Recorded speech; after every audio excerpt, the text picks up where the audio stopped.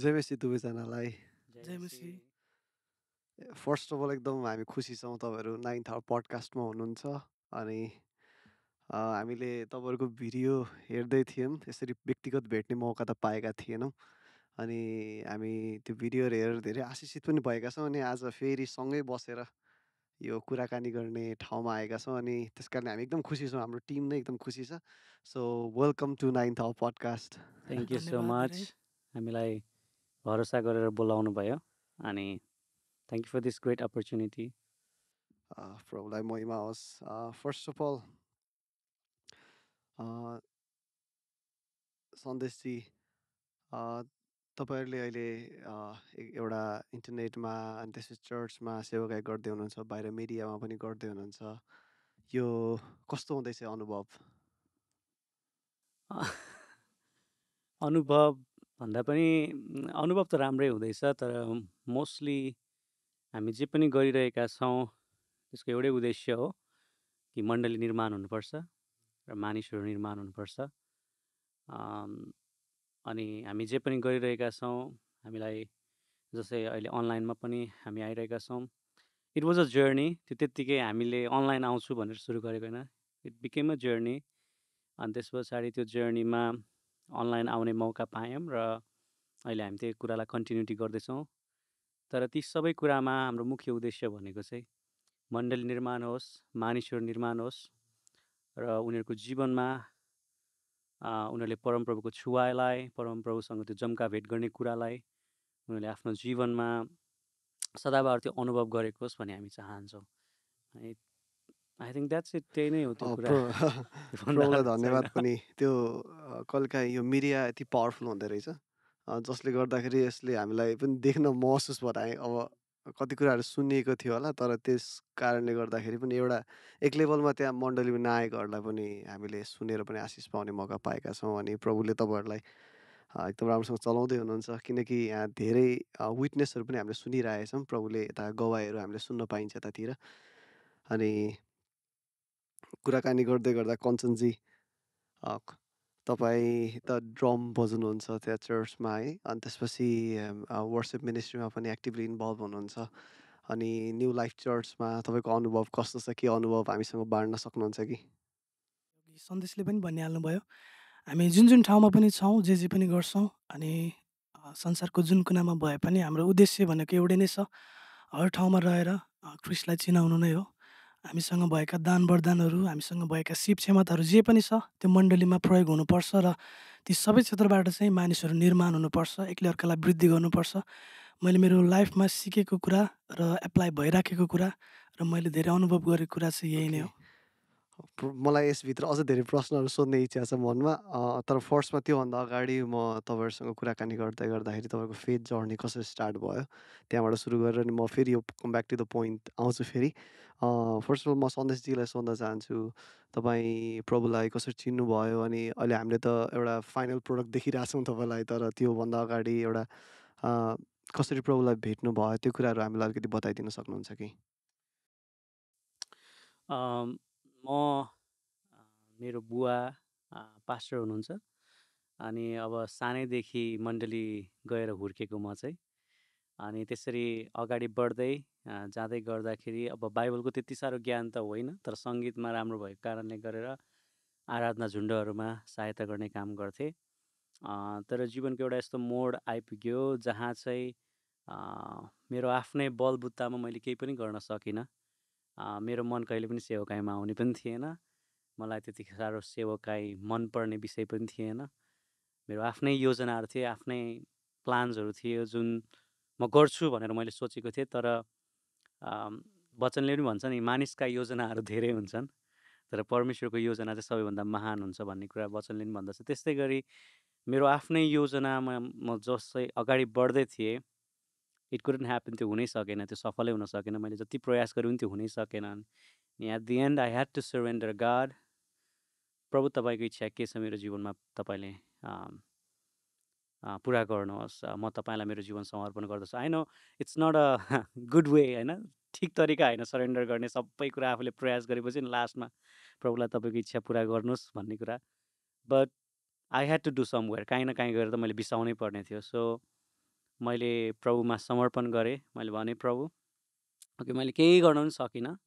मेरो आफ्नो बलबुतामा जति गरे पनि म सकिनँ। अब म तपाईँको शरणमा आउँदछु। तपाईँले नै चलाउनुहोस्। तपाईँको इच्छामा मलाई डोर्याउनुहोस्। I want to give you a try. तपाईँलाई म मौका दिन चाहन्छु। मैले साँच्चै लिटरली त्यसरी नै भनेँ। किनभने हो म मण्डली जान्थेँ तर मेरो विश्वास त्यति साह्रो पनि थिएन। म बढ्दै थिएँ, हुर्कदै थिएँ। अनि त्यस पछाडि म बाटोमा हिँड्दै गर्दा एकजना म्याम हुनुहुन्थ्यो जसले नेपालमा बाइबल स्कुल रन गरिरहनु भएको थियो। अनि सेकेन्ड इयर थियो।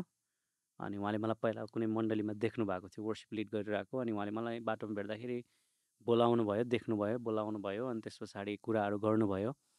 अनि कुरा गरिसके पछाडि उहाँले मलाई के भन्नुभयो भने बाइबल स्कुल सुरु हुँदैछ, के तिमी आउँछौ मलाई सङ्गीतमा सहायता गर्नको निम्ति? मलाई सङ्गीतमा सहायता चाहिएको छ म्युजिकमा भनेर उहाँले भन्नुभयो।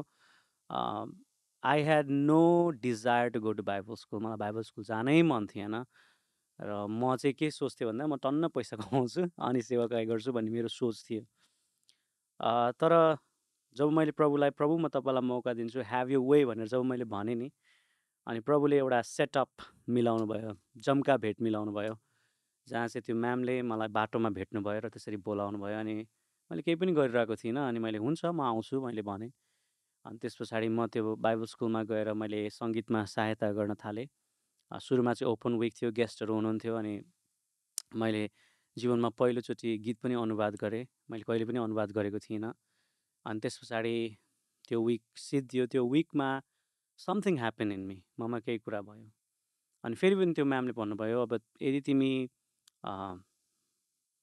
यो पुरै बाइबल स्कुलको अवधिभरि मलाई सङ्गीतमा सहायता गर्छौ भने तिमीलाई म फ्रीमा बाइबल स्कुलमा पढ्न दिन्छु। You don't need to pay, you just need to help me. तिमीले मलाई सङ्गीतमा सहायता गर्नुपर्छ आराधनामा भनेर भन्नुभयो। मसँग केही योजना पनि थिएन, मैले केही गरिरहेको पनि थिइनँ। अनि मैले बाबासँग पनि कुरा गरेँ। अनि हुन्छ भनेर so I went to the Bible school. So मेरो मुख्य टार्गेट चाहिँ आराधनामा हेल्प गर्ने थियो। सो त्यतिखेर तपाईँ कति वर्षको हुनुहुन्थ्यो? म समथिङ 17-18 त्यस्तै वर्षको थिएँ। अनि त्यतिखेर अनि मैले सङ्गीतमा सहायता गर्दै जान थालेँ। अनि म क्लासमा पनि बस्न थालेँ। अनि त्यो बाइबल स्कुल 4 महिनाको थियो। अनि त्यो 4 महिनाको अवधिमा म अर्कै भएर निस्केँ। म टुक्रिएको थिएँ, म हारेको थिएँ। मेरो जीवनमा के योजना छ म जान्थिनँ। अब के गर्ने भनेर पनि मलाई थाहा छैन। भविष्य अन्धकारमय थियो। अब के गर्ने हुन्छ नि एउटा जवानको हृदयमा, जवानको मनमा त्यस्तै थियो। तर म बाइबल स्कुल छिर्नुभन्दा अगाडि त्यस्तै थियो। तर म बाइबल स्कुलबाट निस्किँदाखेरि चाहिँ म भित्र एउटा परमेश्वरबाटको आत्मा, आई थिङ्क अङ्ग्रेजीमा यसलाई भन्छ जायन्ट किलर, लाइक त्यो एउटा बोल्डनेस, त्यो एउटा आँट साहस लिएर चाहिँ म बाइबल स्कुलबाट बाहिर निस्केँ। अनि त्यही बाइबल स्कुलको अवधिमा नै मैले प्रभुलाई भने, प्रभु म मेरो जीवन अब तपाईँलाई सुम्पदछु। तपाईँले नै मलाई चलाउनुहोस्। कसरी चलाउनुहुन्छ मलाई चलाउनुहोस्। I have no other idea now. अब मसँग कुनै पनि योजना छैन। I just fully surrender my life to you. मेरो पूर्ण जीवन म तपाईँलाई सुम्पदछु भनेर मैले त्यतिखेर प्रभुलाई मेरो जीवन सुम्पेँ। र त्यहाँदेखि अहिलेसम्म ब्याकआउट चाहिँ भएको छैन। Of course there was ups and downs बिचमा। तर त्यो समयमा जब मैले प्रभुलाई मेरो जीवन समर्पण गरेँ, त्यस पछाडि परमेश्वरले विभिन्न ढोकाहरू खोल्न थाल्नुभयो। अनि मलाई आराधनाको क्षेत्रमा परमेश्वरले जुन बोलावट दिनुभएको थियो त्यो बोलावट मैले महसुस गर्न थालेँ। अनि त्यस पछाडि म त्यही कुराहरूमा अगाडि बढ्न थालेँ। म बाहिर पनि गएँ। त्यहाँ बाहिर पनि गएर मैले बाइबल स्कुल पढेँ। अझै मेरो हृदय अझै पूर्ण भयो परमेश्वरको वचनले। अनि म फिर्ता आएँ। म बाहिरै बस्न सक्थेँ। तर मलाई लाग्यो होइन, परमेश्वरले मलाई नेपालमा बोलाउनु भएको छ, म नेपालमा फर्किनै पर्छ भन्ने हेतुले म आएँ। अनि यहाँ आएर अनि अहिलेसम्म परमेश्वरको सेवा गरिरहेको छु। And that's how my faith journey started. एकदमै अन्यलमा, एकदमै कन्फ्युजनमा, मलाई थाहा नै थिएन के गर्ने कसो गर्ने। तर जब मैले प्रभुलाई मौका दिएँ, जब मैले प्रभुलाई भने okay have you way God, तपाईँको इच्छा पुरा गर्नुहोस् भने परमेश्वरले कस्तो मजाले त्यो एउटा सेटअप बनाइदिनु भयो क्या, जसले गर्दा आज मेरो जीवन परिवर्तन भएको छ। र म एकदमै खुसी छु कि धेरै मानिसहरूको जीवन जुन सेवाकाई भइरहेको छ त्यो कुराले परिवर्तन भएको छ, रूपान्तरित भएको छ। तपाईँले भन्दै गर्दाखेरि त्यो एउटा वर्ड आयो कि मेरो मनमा, confusion to clarity.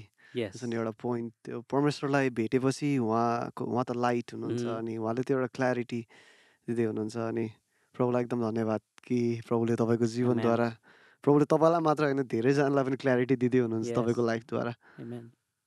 It's so wonderful to hear the story. अनि डेफिनेटली हामी तपाईँको स्टोरी पनि सुन्न चाहन्छौँ कञ्चनजी, हुन्छ। तपाईँको लाइफ। किनभने यो स्टोरी चाहिँ अब God is the author of the story होइन, उहाँले हाम्रो लाइफको स्टोरी लेख्नुहुन्छ अनि we all have the story. अनि यो चाहिँ एकदम रमाइलो अनि त्यसले हाम्रो लाइफमा धेरै इन्सपिरेसन दिइरहेको छ। सो कञ्चनजी तपाईँको फेथ जर्नी चाहिँ कसरी स्टार्ट भयो? मेरो फेथ जर्नीको कुरा गर्नु पर्दाखेरि मैले परमेश्वरलाई राम्रोसँग आफैले व्यक्तिगत रूपमा चाहिँ कसरी चिन्न पाएँ भन्दाखेरि, म सानैदेखि मेरो चाहिँ मेन इन्सिडेन्ट नै त्यही नै छ। म सानैदेखि चाहिँ अस्वस्थ थिएँ, अलिक बिरामी थिएँ। अनि जसले गर्दाखेरि चाहिँ मेरो किशोर अवस्थासम्म पनि मलाई त्यसले नै गाह्रो बनाइराखेको थियो।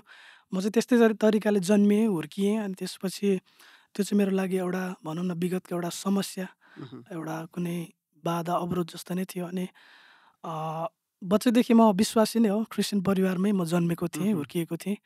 अनि तर पनि अवस्था चाहिँ के थियो भन्दाखेरि, म सानैदेखि बिरामी भएर अनि त्यसले गर्दाखेरि मलाई त्यसले दुःख दिइरहेको थियो। अनि विभिन्न अवस्थाहरू थियो शरीरमा, शारीरिक रूपमा म अस्वस्थ थिएँ। अनि जसले गर्दाखेरि चाहिँ मलाई मानसिक रूपमा पनि अनि साथसाथै शारीरिक रूपमा पनि अनि विभिन्न क्षेत्रमा मलाई त्यसले एकदम दुर्बल, कमजोर बनाइराखेको थियो। किनकि म आफूले आफूलाई पनि त्यसरी नै हेर्थेँ, म आफूले आफूलाई त्यसरी नै देख्थेँ कि म चाहिँ अलिकति बिरामी छु, म अस्वस्थ छु, मैले भोलि गएर सायद केही गर्न सक्दिनँ होला भनेर। किनभने मलाई मेरो वरिपरि जति पनि मान्छेहरू थियो, मेरा इभन परिवार वरिपरि पनि, अनि जति पनि मेरो सर्कलहरू थियो, अनि उनीहरूले देख्दाखेरि मलाई जे देख्दथे उनीहरूले त्यही नै भन्ने गर्दथे। अनि मैले पनि उनीहरूबाट त्यही कुरा सुन्दा सुन्दा सुन्दा म आफूलाई पनि म यस्तो रहेछु है भन्ने मलाई लाग्थ्यो। अनि मैले त्यही कुरा नै हरेक टाइम रिसिभ गरिराखेको हुन्थेँ। अनि म त्यसमै जिराखेको थिएँ। अनि जसले गर्दाखेरि मलाई वचन त पढ्थेँ, वचन थाहा थियो, परमेश्वर चङ्गाइकर्ता हुनुहुन्छ, निको पार्नुहुन्छ भन्ने कुरा अब मण्डलीबाट नै सिक्दै सुन्दै पनि आइराखेको हो। तर मेरो जीवनमा चाहिँ किन भइराखेको छैन भन्ने चाहिँ मेरो प्रश्न धेरै नै थियो। मानसिक रूपमा मेरो धेरै प्रश्नहरू थियो। अनि यस्तो तरिकाले म जिउनुको केही अर्थ छ जस्तो चाहिँ मलाई लाग्थेन त्यतिखेर नै। अनि मेरो बुवाले पनि सधैँ, अहिले त बुवा हुनुहुन्न, तर बुवाले त्यतिखेरको टाइमदेखि नै मलाई भन्ने एउटै मात्र शब्द के थियो भन्दाखेरि चाहिँ, मेरो यो जेठो छोरो, म चाहिँ परिवारको जेठो छोरो हो, मेरो यो जेठो छोरो अलिकति बिरामी छ, यो अस्वस्थ छ, यसले भोलि गएर कतै गएर केही गरिहाल्न सक्दैन। अनि यो अलि अस्वस्थ छ, यसलाई हामीले पाल्नुपर्छ, यस्तो यस्तो कुराहरू भनिराख्नुहुन्थ्यो। अनि म चाहिँ सानैदेखि त्यही कुरा सुनेर हुर्किराखेको भएर म आफूले आफूलाई त्यही नै देख्थेँ, म बिरामी छु, म अस्वस्थ छु, मैले केही गर्न सक्दिनँ। अनि मेरो शारीरिक अवस्था पनि त्यसमै गुज्रिराखेको थियो। तर एउटा जीवनमा एउटा पोइन्ट आयो, प्रभुले मलाई कतै लिएर जानुभयो, जहाँ चाहिँ मैले लाइफमा सही मानिसहरू सही ठाउँमा मैले भेटेँ। प्रभुले सही ठाउँमा सही मानिस मेरो लागि जुटाउनु भयो। अनि सही समयमा प्रभुले सही कुरा मेरो लागि तयार पारेर राख्नुभएको रहेछ भनेर मैले त्यति बेला सिकेँ। जब मेरो त्यो यात्रामा जब सही मानिसहरू मैले भेटेँ, जस्तो म न्यू लाइफ मण्डली पुगेँ। अनि त्यतिखेर जस्तो अब सन्देश हुनुहुन्छ, हाम्रो पास्टर राजु गुरुङहरू हुनुहुन्छ, अनि त्यस्ता मानिसहरूसँग प्रभुले चाहिँ मेरो लागि ईश्वरीय सम्बन्ध जुटाइदिनु भयो, मेरो लागि ढोका खोलिदिनु भयो। अनि जसद्वारा चाहिँ मैले राइट कुरा सिकेर, सही कुरा सिकेर सही विश्वासमा अगाडि बढ्नुपर्ने रहेछ भन्ने कुरा मैले चाहिँ त्यस पश्चात चाहिँ परिणामस्वरूप मैले आफूले पनि थाहा गर्न सकेँ। मैले लाइफमा सिकेको कुरा चाहिँ यही नै हो, प्रभुले जहिले पनि हाम्रो लागि राइट ठाउँ, सही मानिस अनि सही समयमा सही कुरा गरेको चाहनुहुन्छ। अनि प्रभुले चाहिँ मेरो लागि त्यही नै एकदमै उपलब्ध गराइदिनु भयो। अनि त्यही नै चाहिँ मेरो लागि मेरो विश्वासको यात्रामा अगाडि बढ्ने एउटा खुड्किलो थियो। जब मैले सही मानिसहरू भेटेँ सही ठाउँमा अनि सही समयमा सही कुरा सिक्न पाएँ, मैले विश्वासको विषयमा सिक्न पाएँ। विश्वासमा कसरी हामी चल्छौँ, विश्वास भनेको के हो, अनि विश्वासमा कसरी हामी जिउँछौँ भन्ने कुरा मैले सिक्न पाएँ। अनि त्यसलाई मैले एप्लाई गर्न थालेँ। अनि परमेश्वरको वचनले भन्छ कि येशूको कोर्राको चोटले हामी निको भइसकेका छौँ। अनि मैले त्यही कुरालाई मैले दिनदिनै घोषणा गर्न थालेँ, मैले विश्वास गरेँ, घोषणा गर्न थालेँ। अनि म त्यही अनुसार जिउन थालेँ। अनि त्यसपछि मेरो जीवनमा त्यही वचनले गर्दाखेरि नै कम्प्लिटली पूर्ण रूपले परिवर्तन ल्यायो, मलाई स्वतन्त्र पनि बनायो। अनि मैले नयाँ जीवन पनि पाएँ। अनि मैले त्यतिखेर राम्रोसँग मैले बुझ्न पाएँ कि परमेश्वरको वचनले यसरी काम गर्दो रहेछ। अनि मैले मेरो व्यक्तिगत लाइफमा परमेश्वरसँगको जुन त्यो अनुभव छ, त्यसले गर्दाखेरि नै मैले परमेश्वरलाई राम्रोसँग अझ धेरै बुझ्न र चिन्न पाएँ। अनि त्यही नै मेरो लागि काफी छ। अनि मेरो विश्वासको यात्रामा अझ धेरै घटनाहरू विगतमा भएका थिए, कहानीहरू अझै बाँकी नै छ। तर म एउटा चाहिँ जोड्न चाहन्छु। अनि जब म प्लिज प्लिज त्यस्तो अवस्थाबाट गुज्रिराखेको थिएँ, अनि अवश्य पनि मानिसहरू सबैजनालाई भविष्यको चिन्ता हुन्छ। अनि मलाई पनि चिन्ता थियो, ला म पनि विदेश जाने हो कि अथवा नेपालमा के गर्ने हो कि, तर मेरो शारीरिक अवस्था यस्तो छ, म के नै गर्न सक्छु होला र भनेर मैले मानिसले मलाई के सोच्छन् भन्ने पनि त्यो म आफै सोच्थेँ। अनि म आफैले पनि आफूलाई के सोच्दैछु भनेर त्यो म आफै सोच्थेँ। अनि त्यो चाहिँ मेरो बिगेस्ट प्रब्लम थियो। तर मैले जब सही मानिसहरूसँग सही कुरा सिक्न पाएँ कि प्रभुले मलाई कसरी देख्नुहुन्छ भन्ने कुरा जब मैले बुझेँ, अनि त्यसपछि मैले कतिवटा कुरा विगतमा मेरो विरुद्धमा भनिएका, मेरो विरुद्धमा बोलिएका कुराहरूलाई म आफैले रद्द गर्नुपऱ्यो। त्यो चाहिँ हामीले गर्नुपर्छ। म आफैले के भने भन्दाखेरि, मानिसहरूले मेरो विषयमा जे पनि भन्दछन्, अवस्थाले मेरो विषयमा जे पनि भनिराखेको छ, ती सबै कुराहरूलाई म रद्द तुल्याउँदछु। तर वचनले मेरो विषयमा के भन्दैछ, परमेश्वर मेरो विषयमा के भन्दै हुनुहुन्छ, म त्यसमा चाहिँ विश्वास गर्दछु, त्यसलाई म ग्रहण गर्दछु, अनि त्यसलाई म बोल्दछु र त्यही अनुसार जिउँदछु भनेर मैले मैले विदेश जाने ट्राई पनि गरेको हो। अनि भाइहरू पनि विदेश जाने त्यो लहरमा हुनुहुन्थ्यो। त्यसपछि पासपोर्ट पनि बनाउन गएँ, तर कारणवश थाहा छैन के हो, तर त्यो मैले सोचेको कुराहरू चाहिँ पुरा हुन सकेन। अनि मैले समयमै सही मानिसहरूसँग सही वचन सिकेको कारणले गर्दाखेरि मेरो जीवनमा जहिले पनि म बोल्ने गरिराखेको हुन्थेँ। परमेश्वरले वचनमै भन्नुभएको छ मेरो लागि, अगाडिबाट नै योजना बनाइसकेको छ भने मैले किन चिन्ता लिइराख्नु पर्यो र भोलिको दिनले भोलिको चिन्ता आफै गर्छ भनेको छ। म परमेश्वरको वचनले भनेअनुसार नै परमेश्वरले मेरो लागि जे बनाउनु भएको छ, म त्यही नै देख्न चाहन्छु भनेर चाहिँ मैले 100% नै चिन्ता फिक्री गर्न नै छाडिदिएँ त्यो समयदेखि नै। अहिले पनि म कुनै पनि समयमा चिन्ता फिक्री नै गर्दिनँ, किनभने मैले वचन जानेँ, वचन सिकेँ। त्यही नै मेरो लागि एउटा विश्वासको यात्रामा हिँड्नको लागि मुख्य हतियार भनौँ अथवा मुख्य जग भनौँ, त्यही नै हो। अनि विदेश जाने कुरा त्यो सफल भएन।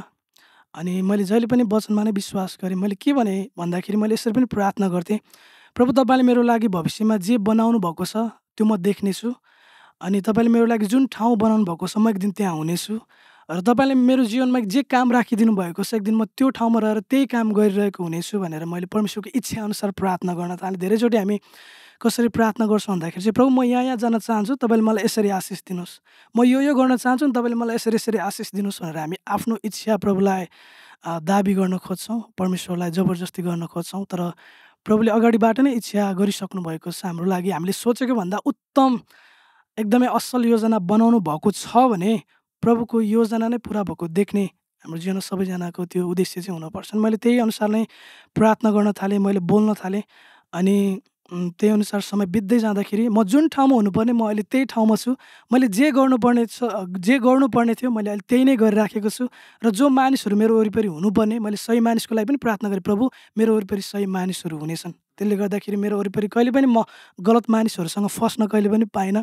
प्रभुले एकदम राइट टाइममा राइट ठाउँमा ढोकाहरू खोल्नुभयो, सही कनेक्सनहरू ल्याउनु भयो, जसले गर्दाखेरि चाहिँ परमेश्वरले राख्नुभएको उद्देश्य बोलावट अनुसार हिँड्नको लागि, म आफूलाई तयार गर्नको लागि, मलाई जो बन्नको लागि उहाँले बनाउनु भएको त्यो बन्नको लागि चाहिँ प्रभुले राख्नुभएको त्यो यात्रा सँगसँगै हिँड्नको लागि चाहिँ मलाई परमेश्वरको वचन र उहाँसँगको त्यो पर्सनल जुन अनुभव छ, मैले जसरी उहाँलाई चिनेको छु त्यसले मलाई धेरै सहायता गरेको छ।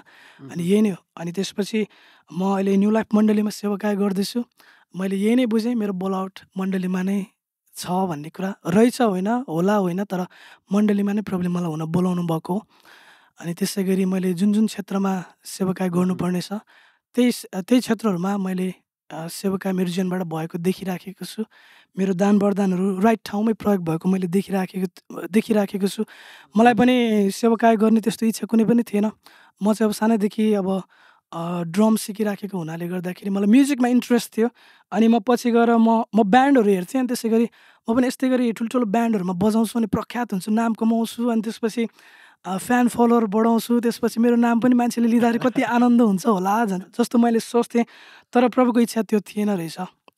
अनि जब मैले परमेश्वरको इच्छालाई राम्रोसँग बुझेँ, अनि म अहिले राइट ठाउँमा त्यो मेरो जुन वरदान छ, म्युजिकको वरदान, सङ्गीतको वरदान जुन ठाउँमा प्रयोग हुनुपर्ने छ, त्यही ठाउँमा नै प्रयोग भइराखेको छन्। मेरो लागि एकदम आशिषमय कुरा अनि प्रभुले मेरो लागि बनाउनु भएको योजना कुरा जान्न पाउनु अनि यही नै हो मेरो लागि चाहिँ विश्वासको यात्रा।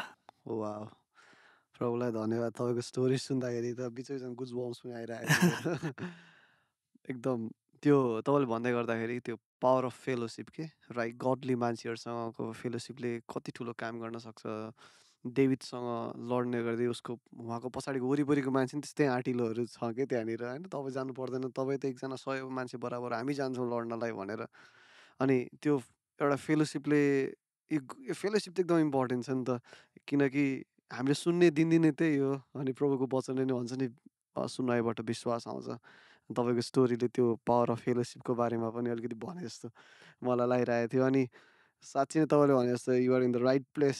अनि हामीले अ, प्रभुले चलाउँदै हुनुहुन्छ, असल गीतहरू पनि सुन्न पाइरहेका छौँ। Will will talk about that पनि। I want talk about new life church है। जस धेरैजना जवानहरू मेबी वेडनेसडेको सङ्गतिमा चाहिँ जाँदै हुनुहुन्छ त्यहाँनिर, अरू चर्चकोहरू पनि, ट्रेनिङ स्कुलकोहरू पनि, उहाँहरूले पनि भन्नुहुन्छ। कतिजना हाम्रो यहाँबाट गएको भाइहरू पनि त्यहाँ छन्। अनि यो new life church how did it started? New life church सुरु भएको चाहिँ 2013 को डिसेम्बर महिनामा हो।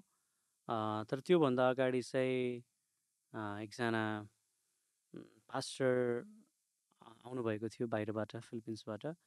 अनि उहाँले हाम्रो पास्टर राजु गुरुङको निम्ति प्रार्थना गर्नुभएको थियो। त्यतिखेर चाहिँ म बाइबल स्कुलमा थिएँ अनि उहाँ चाहिँ मेरो बाइबल स्कुलको शिक्षक हुनुहुन्थ्यो, प्रिन्सिपल हुनुहुन्थ्यो।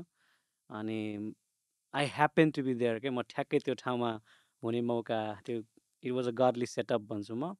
अनि त्यतिखेर चाहिँ त्यहाँनिर चाहिँ अहिले जुन मेरो पास्टर हुनुहुन्छ पास्टर राजु, उहाँको निम्ति चाहिँ अरू पास्टरहरूले प्रार्थना गर्नुभएको थियो। नेपालमा एउटा मण्डली सुरु हुँदैछ अनि म एउटा नयाँ प्रजातिको नयाँ प्रकारको पास्टरहरू देख्दैछु भनेर उहाँले प्रार्थना गर्नुभएको थियो। अनि त्यस पछाडि चाहिँ त्यो अगमबाडीपछि चाहिँ बिस्तारै आई थिङ्क उहाँहरू श्रीमान श्रीमती मात्रै प्रार्थना गर्न थाल्नुभएको थियो, श्रीमान श्रीमती मात्रै प्रार्थना गर्न। अनि त्यसपछि बिस्तारै उहाँहरू प्रार्थना गर्दै अगाडि बढ्दै जानुभयो। अनि त्यही तरिकामा चाहिँ 2000 आई थिङ्क 11मा त्यो प्रार्थना भएको थियो। 2013 को डिसेम्बरमा चाहिँ न्यू लाइफ चर्च सुरु भएको। That's how it started with a prayer. प्रार्थनाद्वारा नै त्यो सुरु भयो। त्यो कसरी भन्नु त्यसलाई, आई थिङ्क त्यो परमेश्वरकै योजना थियो, त्यो त्यत्तिकै चाहिँ सुरु भएको थिएन। हामी विटनेस गर्छौँ त्यो कुराहरू हेर्दै गर्दाखेरि पनि।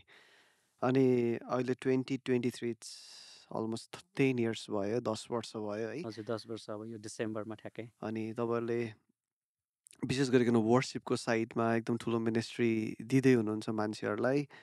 अनि हामीले अनेस्टली भन्नुपर्छ वी आर भेरी ब्लेस्ड। फेरि पनि भन्दाखेरि केही फरक पर्दैन किनकि प्रब्लम महिमा भइरहेछ। अनि तपाईँहरूको टिम हामीले हेर्दाखेरि इट्स अमेजिङ है एकदम। अनि यो सबै कुराहरू गर्नलाई च्यालेन्ज कतिको थियो अथवा हामी जान्न चाहन्छौँ किनकि we want to be part of it. अनि जसै मण्डली सुरुवात भयो अफकोर्स च्यालेन्जेसहरू धेरै नै हुन्छ। म एक्लै थिएँ मण्डली सुरु भएपछि। अनि म मण्डलीको सुरुवातदेखि नै भएको कारणले गर्दा म एक्लै थिएँ। अनि म एउटा एकोस्टिक गिटार बजाएर हामीले एउटा एकोस्टिक गिटार किनेको थियौँ। That's what we could afford that time. अनि हामी गएर स्ट्याकको, अझै पनि थाहा छ मलाई, स्ट्याकको एकोस्टिक गिटार हामीले किनेका थियौँ। अनि पास्टरमा गएर अनि त्यस पछाडि हामी त्यही गिटार बजाएर हामी आराधना गर्थ्यौँ, सङ्गतिहरू गर्थ्यौँ। अनि म प्रभुलाई धन्यवाद दिन्छु कि प्रभुले मलाई विगतमा ठिक ठाउँहरूमा, असल ठाउँहरूमा लगेर तालिम हुनको निम्ति मलाई राख्नुभयो। अनि मैले जे देखेको थिएँ त्यो कुरा मैले यहाँ ल्याउनको निम्ति it took some time, it took some struggle. म बाहिर पढ्न जाँदाखेरि मैले ठुलो ठुलो वर्सिप टिम्सहरू देख्थेँ। अनि म कहिलेकाहीँ सोच्थेँ नेपालमा हामी कसरी यस्तो गर्न सक्छौँ होला भनेर म कल्पना गर्थेँ कि म सोच्थेँ। तर प्रभुलाई धन्यवाद होस् अहिले त्यो भइरहेको छ, विभिन्न चर्चहरूमा भइरहेको छ, प्राय हरेक मण्डलीमा त्यो कुराहरू भइरहेको छ। त्यो म प्रभुलाई धन्यवाद दिँदछु। तर त्यतिखेर जब म एक्लै हुन्थेँ म एक्लै नै अगुवाई गर्थेँ। अनि बिस्तारै मण्डली जब हुर्कदै गयो, बढ्दै जाने क्रममा एकजना भाइ आउनुभयो। अनि त्यस पछाडि उहाँले चाहिँ म भायोलिन बजाउँछु भन्नुभयो। अनि त्यस पछाडि अब मण्डलीमा ज सुरुवात हुन्छ, अफकोर्स तपाईँ उत्साह दिन चाहनुहुन्छ। अनि त्यस पछाडि मैले भने हुन्छ प्र्याक्टिसमा आउन त भनेर। अनि मैले उसलाई प्र्याक्टिसमा बोलाउन थालेँ। एउटा दिन हामीले सुरुवात गऱ्यौँ। अनि त्यसपछि त्यो दिनमा चाहिँ ल यति बजे प्र्याक्टिसमा आयो भन्न थालेँ। अनि ऊ सानै थियो, 11 वर्षको थियो कि 10 वर्षको थियो, समवेयर अराउन्ड द्याट। अनि मैले उसलाई इन्करेज गर्न थालेँ, हुन्छ आऊ भने। अनि त्यसपछि त्यसरी नै भायोलिन बजाउँदै गर्दाखेरि ऊ भायोलिनमा त्यति साह्रो इफेक्टिभ चाहिँ थिएन ऊ, उसलाई अलिअलि बजाउन आउँथ्यो। अनि त्यस पछाडि ल ठिक छ भनेर मैले उसलाई इन्करेज गरिरहेँ। अनि एक दिन ऊ आफैले मलाई भन्यो, दाइ मलाई त किबोर्ड पनि बजाउन आउँछ नि भन्यो। अनि त्यस पछाडि ओहो अनि मैले ल किबोर्ड बजाउ त भन्दाखेरि उसले बजाउन थाल्यो किबोर्ड। उसले किबोर्ड बजाउँदाखेरि उसले ठिक कड हान्न थाल्यो। अनि मैले चाहिँ सोचेँ, भायोलिन भन्दा त बरु किबोर्ड चाहिँ ठिक छ जस्तो छ यो भाइको भनेर। अनि मैले उसलाई नियमित प्र्याक्टिसमा बोलाउन थालेँ। अनि हरेक प्र्याक्टिसमा चाहिँ उसलाई मैले सफ्ट प्याड बजाउन सिकाउन थालेँ। त्यो किबोर्डमा बसेर उसले सफ्ट प्याड बजाउने। अनि त्यसको लगभग 4-5 महिनाको प्र्याक्टिस पछाडि मैले उसलाई वर्सिप टिममा शनिबारको वर्सिपमा इन्क्लुड गर्न थालेँ। ओके अब तिमीले चाहिँ सफ्ट प्याड, किनभने धेरै प्र्याक्टिस भइसकेको थियो अनि उसले राम्रो अभ्यास गरेर आउँथ्यो। मलाई त्यो भाइ देखेर एकदम खुसी लाग्छ। उसले चाहिँ घरमा जहिले पनि गृह कार्य गरेर आउँथ्यो, जहिले पनि सिकेर आउने, यो गर्ने त्यो गर्ने भन्दाखेरि। अनि त्यसरी चाहिँ उसलाई मैले रिक्रुट गरेँ। अनि त्यसपछि अर्को एकजना दाइ आउनुभयो, उहाँले त्यो के अरे जिम्बे बजाउन थाल्नुभयो। म जिम्बे बजाउन आउँछु भनेर मैले उहाँलाई पनि इन्करेज गरेँ, हुन्छ आउनुहोस् भने। उहाँले भोकल पनि गर्नुभयो। अर्को एकजना बहिनी हुनुहुन्थ्यो चर्चमा। अनि त्यस पछाडि उहाँलाई मैले वर्सिप टिममा आउनको निम्ति आग्रह गरेँ। अनि उहाँ पनि आउनुभयो। सुरुमा उहाँले पनि सिक्नुभयो। अब बिस्तारै हामी अभ्यास गर्दै जान थाल्यौँ। एकजना थिए तर केही समयपछि 4 जना भयो। त्यसै गरी बढ्दै बढ्दै बढ्दै बढ्दै बढ्दै परमेश्वरले आज हामीलाई एकदमै आशिष दिनुभएको छ। हाम्रो टिम ठुलो भएको छ। तर it all started with a humble beginning, एउटा सानो सुरुवातबाट सुरु भयो। अनि सुरुमा मैले असम्भव देखे तापनि परमेश्वरले त्यसलाई सम्भव तुल्याउनु भयो। मैले जुन सपना देखेको थिएँ, मैले जुन सोच राखेको थिएँ, मेरो जीवनमा जुन बोलावट परमेश्वरले राख्नुभएको थियो, मैले सोच्थेँ कसरी गर्ने होला है नेपालमा भनेर सोच्थेँ कहिलेकाहीँ। तर त्यो कुरा चाहिँ परमेश्वरले आज मण्डलीद्वारा गर्दै हुनुहुन्छ। अनि त्यो कुरा I'm so blessed, I'm so happy कि परमेश्वरले काम गर्दै हुनुहुन्छ भन्ने कुरा। तर सुरुवात गर्दाखेरि म भएँ, त्यस पछाडि अर्को भाइ आयो, त्यस पछाडि अर्को दाइ आउनुभयो, त्यस पछाडि अर्को बहिनी आयो। त्यसरी नै पिपल स्टार्टेड एडिङ अप के, बिस्तारै जोडिँदै जान थाल्नुभयो। पछि कञ्चन आउनुभयो, अञ्जना आउनुभयो, विभिन्न मानिसहरू जोडिन थाल्नुभयो। अनि त्यसले हाम्रो टिमलाई अझै बलियो बनाउँदै लिएर गयो, स्ट्रङ बनाउँदै लिएर गयो। अनि जहिले पनि हामी वर्सिप टिममा चाहिँ we would talk about the word of God. हामी म्युजिकलिटीको पनि कुरा गर्थ्यौँ, तर परमेश्वरको वचनको पनि कुरा गर्थ्यौँ। अनि मलाई चाहिँ के लाग्छ भन्दाखेरि परमेश्वरको वचन बिना चाहिँ तपाईँको जीवन परिवर्तन हुन सक्दैन। तपाईँ जति नै खतरनाक वर्सिप लिडर हुनुहोस्, जति नै तपाईँ एकदमै आराधनामा समय बिताउने मानिस हुनुहोस्, तर तपाईँको जीवनमा यदि परमेश्वरको वचन छैन भने नि तपाईँले त्यो कुरा सस्टेनै गर्न सक्नुहुन्न क्या। त्यो एकछिनको एडभर्टाइजमेन्ट जस्तो मात्र हुन्छ। त्यही कारणले गर्दा हाम्रो पहिल्यैदेखिको प्राथमिकता चाहिँ मैले मेरो आराधनाको झुन्डलाई वचन सिकाउनुपर्छ। अनि हामी जहिले पनि वचन सिक्थ्यौँ। जहिले पनि हामी 5 बजे भेट्थ्यौँ, 5 देखि 5:30 बजेसम्म। त्यो चाहिँ हाम्रो इन्करेजमेन्ट टाइम हो। त्यो चाहिँ हामी वचनबाट हेर्छौँ, प्रार्थना गर्छौँ। त्यो समयमा सबैलाई वचनबाट इन्करेज गर्छौँ। अनि त्यस पछाडि हामी 5:30 देखि चाहिँ अभ्यास गर्थ्यौँ जहिले पनि। त्यसरी हाम्रो यात्रा सुरु भएको थियो। अनि त्यसपछि विभिन्न साथीहरू आउनुभयो। मैले चाहिँ सुरुदेखि नै यसरी प्रार्थना गर्थेँ, प्रभु मलाई एकदमै खतरनाक मान्छे मात्रै नदिनुहोस्, तर नम्र मान्छे दिनुहोस्। किनभने घमण्डी भयो भने त अब सिकाउन सकिँदैन, घमण्डले सबै कुरालाई रोकिदिन्छ। तर तपाईँले मलाई नम्र मानिस दिनुहोस् भनेर मैले प्रार्थना गरेँ। तर परमेश्वरको योजनामा परमेश्वरले एकदमै एक्सिलेन्ट म्युजिसियन्सहरू दिनुभयो, तर नम्र दिनुभयो। That I can teach, that I can talk with them, हुन्छ नि, मैले कुरा गर्न सक्छु। यस्तो है परमेश्वरको वचनले चाहिँ यस्तो भन्छ है भनेर। So I am so blessed to have that. अनि ती सबै कुरा चाहिँ आई बिलिभ प्रार्थनाद्वारा नै सुरु भयो। किनभने मैले जहिले पनि वर्सिप टिमको लागि प्रार्थना गरिरहन्थेँ, प्रभु मलाई यस्तो टिम दिनुहोस्, प्रभु मलाई यस्तो टिम दिनुहोस्।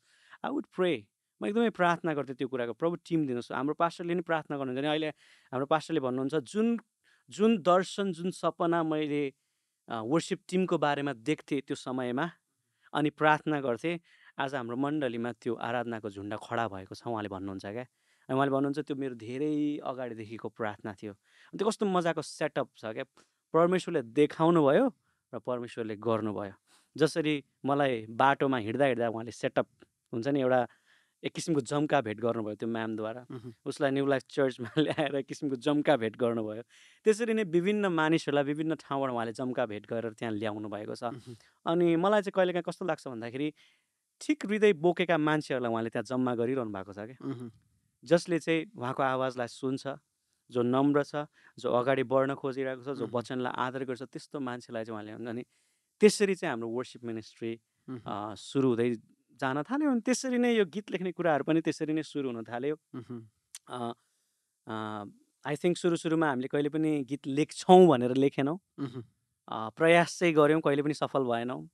सुन्दाखेरि जहिले पनि आफूले बनाएको सङ्गीत आफैलाई मन नपर्ने, गीत आफैलाई मन नपर्ने। तर जसै हामी प्रार्थनामा तल्लीन हुन थाल्यौँ, प्रार्थना गर्दै अगाडि बढ्न थाल्यौँ, प्रार्थनामा एकअर्कासँग समय बिताउन थाल्यौँ, त्यसले एउटा छुट्टै कुरालाई जन्म दिन थाल्यो, ईश्वरीय कुरालाई जन्म दिन थाल्यो। अनि मैले मेरो जीवनमा सिकेको सबैभन्दा ठुलो कुरा चाहिँ टिमवर्क इज एभ्रिथिङ। समूहमा जब हामी काम गर्न सिक्छौँ त्यसले धेरै प्रभाव पार्दछ, त्यसले धेरै नै प्रभाव पार्दछ। वचनले पनि भन्दछ एकजनाले 1000 जनालाई ढाल्न सक्छन् भने 2 जनाले 10,000 जनालाई। भनेको मतलब एकजनाले 1000 भएपछि 2 जनालाई 2000 हुनुपर्ने थियो नि त। तर जब टिमवर्क हुन्छ त्यहाँनिर गुणनात्मक वृद्धि हुन्छ। It's a multiplication, it's never Edison के। जब टिमवर्क हुन्छ इट्स अलवेज अ मल्टिप्लिकेसन। अनि त्यो कुरा चाहिँ मैले न्यू लाइफमा देखेँ, त्यो कुरा चाहिँ मैले मण्डलीमा देखेँ। अनि त्यही कारणले गर्दा वर्सिप मिनिस्ट्री प्रभावशाली पनि हुँदै गइरहेको छ, वचनको सेवकाई प्रभावशाली हुँदै गइरहेको छ। मानिसहरू मण्डली आउनुहुन्छ, म विश्वास गर्छु मानिसहरूको आत्मिक तृष्णा, आत्मिक भोकहरू त्यहाँ हामीले मेटाउन पाएका छौँ। उहाँहरूलाई ठिक वचन, ठिक सिद्धान्त हामीले दिन पाएका छौँ, म त्यो कुरा विश्वास गर्दछु। अनि जस्तै हामी गीतहरू पनि लेख्छौँ, इभन सङ राइटिङको कुरामा पनि त्यही नै हो। हामी गीत लेख्दाखेरि पनि वी चेक इट, यति चेक गर्छौँ, कहिलेकाहीँ कति चेक गर्ने होला, के चाहिँ चेन्ज गर्ने होला भनेर हामी सोचिरहेको हुन्छ। अफकोर्स हाम्रो पास्टरले चेक गर्नुहुन्छ गीत थियोलोजिकली राइट छ कि छैन, शब्दहरू चेक गर्छौँ हामी, यो शब्द भन्दा ठिक हुन्छ कि हुँदैन, यो शब्द नभन्दा ठिक हुन्छ कि हुँदैन। सङ्गीत बनाइसकेपछि त्यही सङ्गीतै फाइनल हुँदैन, वी चेक इट अगेन। हामी त्यसलाई फेरि चेक गर्छौँ, कस्तो भयो, कस्तो सुनियो, यसले प्रभाव पार्छ कि पार्दैन, यसले ठिक काम गर्छ कि गर्दैन, अथवा यसमा यो अलिकति बेसी भयो जस्तो यसलाई घटाउँ, यसलाई यो बढाउँ भन्ने कुराहरू विभिन्न कुराहरू छ। सो सुरुवात एक्लैबाट भयो, तर अहिले परमेश्वरले यति ठुलो टिम दिनुभएको छ कि कहिलेकाहीँ म चुप लगाएर बस्दा पनि हुन्छ कि like they can do it now, होइन। तर फेरि म त्यो भनेर चुप लागेर चाहिँ बस्दैन, because I still need to, because it's my call, त्यो मेरो बोलावट हो र म अगाडि बढी नै रहनुपर्छ। कतिचोटि हामी भन्छौँ नि टिम हुर्क्यो, अब यिनीहरूले गर्छन् म गर्दिनँ, म चाहिँ त्यस्तो किसिमको अगुवा होइन। I still need to do it with them. म उनीहरूसँगै अझै म नयाँ कुरा सिक्ने कुरामा अझै धेरै प्रयास गरिरहेको हुन्छु। अनि that's how worship ministry started. अनि द्याट्स हाउ त्यो टिम आउँदै गर्दाखेरि सङ राइटिङ पनि स्टार्टेड। अनि त्यसरी नै हामी अगाडि बढ्दै गयौँ। सो यो टिमवर्कको कुरा भयो है। आई वान्ट टु नो त्यो टिमवर्कमा what do you think the one of the most important thing, one of the भन्दा 1 2 3 भनेर भन्न सक्नुहुन्छ कि हामीलाई? Would love to hear. Humility, Namrata. जहाँ घमण्ड हुन्छ त्यहाँ सिकाउनै सकिँदैन। घमण्डी मान्छेलाई कहिले पनि सिकाउन सकिँदैन। घमण्डी मान्छेले के भन्छ, आई नो एभ्रिथिङ भन्छ। तर जहाँ नम्रता आउँदछ त्यहाँ चाहिँ सिक्ने वातावरण हुँदछ है। जुन समय तपाईँ सिक्न छोड्नुहुन्छ, परमेश्वर तपाईँसँग काम गर्न सक्नुहुन्न। किनभने परमेश्वर त हामीसँग जहिले साझेदारीमा काम गर्नुहुन्छ नि। It's a team work with God also. तर जुन समय हामी सिक्न रोकिन्छौँ, परमेश्वर पनि काम गर्न सक्नुहुन्न, तपाईँको अगुवाले पनि तपाईँसँग काम गर्न सक्नुहुन्न, कोही पनि तपाईँसँग कामै गर्न सक्दैन। So I think number 1 thing is humility. वचनले के भन्छ, धन्य नम्र हुनेहरू उनीहरूले पृथ्वीमा राज्य गर्नेछन्। नम्रताले चाहिँ राज्य गर्नेछ। So that's my go to verse always, be humble. नम्र हुनुहोस्, नम्र हुनुहोस्, घमण्डी नबन्नुहोस्। जति नै आए पनि, जति नै थाहा भए तापनि सिक्ने काममा अझै अगाडि बढिरहनुहोस्। तपाईँलाई वचनको पुरै मठ्ठे होला, सबै थाहा होला, अझै सिक्नुहोस्, अझै धेरै कुराहरू सिक्नुहोस्। म्युजिकमा अझै कति कुराहरू सिक्न बाँकी छ, सङ्गीतमा अझै के अरे गीत लेख्ने कुरामा कति सिक्न बाँकी छ, अरू कुराहरूमा कति सिक्न बाँकी छ, ती सबै कुरालाई तपाईँले याद राख्नुहोस् भनेर हामी भन्छ। So number 1 Ki is humility. Second I would say submission, कसैको अधीनमा हुने कुरा है। मान्छेलाई धेरै अधीनमा हुन मन लाग्दैन। People don't want to be सबमिसिभ, and if you don't want to be सबमिसिभ, यदि तपाईँ अधीनमा हुन चाहनुहुन्न भने त्यहाँ केही पनि काम हुन सक्दैन। सो हामी जहिले पनि यो कुरा सिक्ने गर्छौँ र हाम्रो पास्टर जहिले पनि भन्ने गर्नुहुन्छ, तपाईँभन्दा माथि पनि कोही हुनुपर्छ, तपाईँभन्दा मुनि पनि कोही हुनुपर्छ। तपाईँभन्दा माथि कोही भएन भने तपाईँलाई कसले करेक्ट गर्ने? तपाईँले भनेका कुराहरूलाई कहिले सजिन्छ? किन तपाईँले सधैँ ठिक त बोल्नुहुन्छ भने त छैन।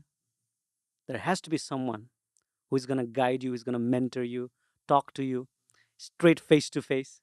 तपाईँ समस्याको भारी समयमा हुँदाखेरि तपाईँ कसरी चाहिँ कस कहाँ जानुहुन्छ? You need to have a mentor. तपाईँसँग मेन्टर हुनु जरुरी छ। आई बिलिभ तपाईँको मण्डलीको पास्टर तपाईँको एकदमै असल मेन्टर हुन सक्नुहुन्छ। दोस्रो कुरा, you need to be leading someone. तपाईँले कसैलाई अगुवाई गरिरहेको हुनुपर्छ, कसैलाई तपाईँले निर्माण गरिरहेकै हुनुपर्छ, कसैलाई तपाईँले गरिरहेकै के अरे अगाडि बढाइरहेकै हुनुपर्छ। सो आई थिङ्क सबैभन्दा महत्त्वपूर्ण, फर्स्टमा ह्युमिलिटी, सेकेन्डमा सबमिसन। तपाईँ कसैको अधीनमा बस्नुहोस्।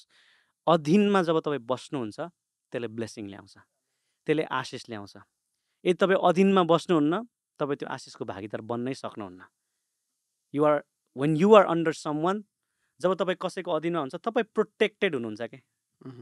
तपाईँ त्यो के भन्छ, तपाईँ सुरक्षित ठाउँमा हुनुहुन्छ, जहाँ तपाईँले गल्ती गर्दा पनि कहिलेकाहीँ फेरि मैले गल्ती गर्नुहोस् भन्न खोजेको होइन, कहिलेकाहीँ यु मिस इट, त्यो समयमा पनि तपाईँ सुरक्षित हुनुहुन्छ बिकज somebody is there के।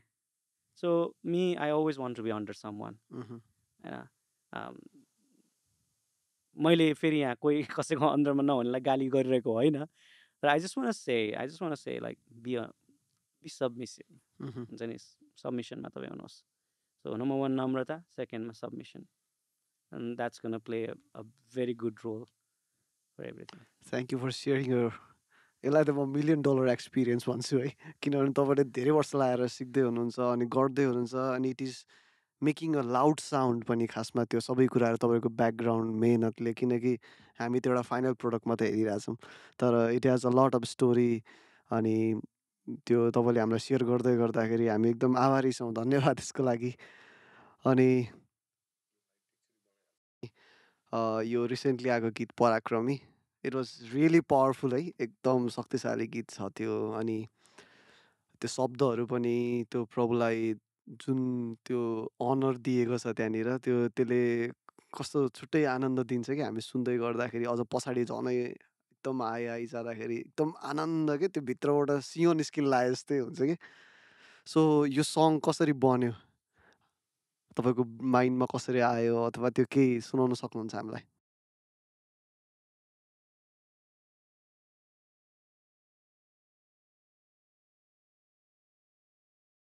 पराक्रमी परमेश्वर चाहिँ मैले यसैया 60 को 1 र 2 पद जब त्यसलाई मैले राम्रोसँग बुझ्न पाएँ, त्यसकै आधारमा मैले लेखेँ। अनि लेख्नुपर्ने शब्दहरू चाहिँ अब परमेश्वरको उपस्थितिमा समय बिताउँदै जाँदाखेरि मलाई अझ धेरै के लेख्ने, के शब्द राख्ने, के नराख्ने, त्यसले अझ धेरै सहायता गर्यो। किनभने लेख्ने शब्द त धेरै नै आएका थिए, तर ती ठिक थिएनन्। अब त्यो आफ्नो ठाउँमा छ। तर मैले पहिलेदेखि पढिराखेको भजन सङ्ग्रहको 93 अनि भजन सङ्ग्रह 104 मा चाहिँ यो धेरै पहिला पढेको पद हो कि परमेश्वर चाहिँ महिमाले विभूषित र शक्तिले सुसज्जित हुनुहुन्छ भन्ने यो दुईवटा लाइन चाहिँ मलाई एकदम मन पर्थ्यो। अनि कस्तो दामी खालको वर्ड भन्ने जस्तो लाग्थ्यो।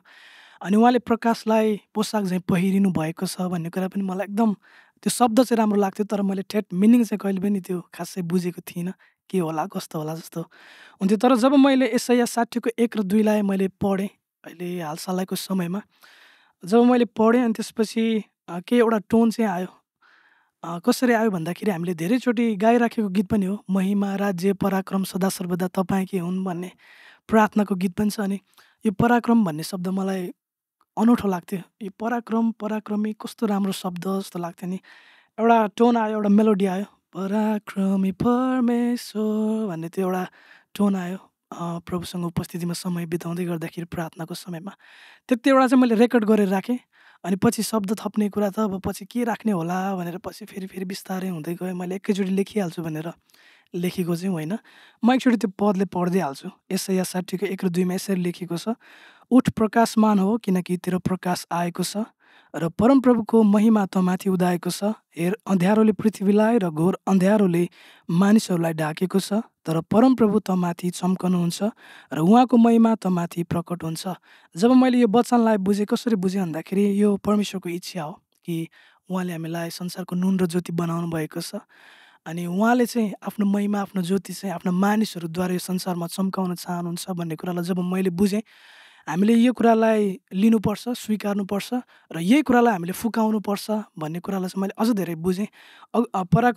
पराक्रमी परमेश्वर आफैमा एउटा अगमबाणीयुक्त गीत पनि हो।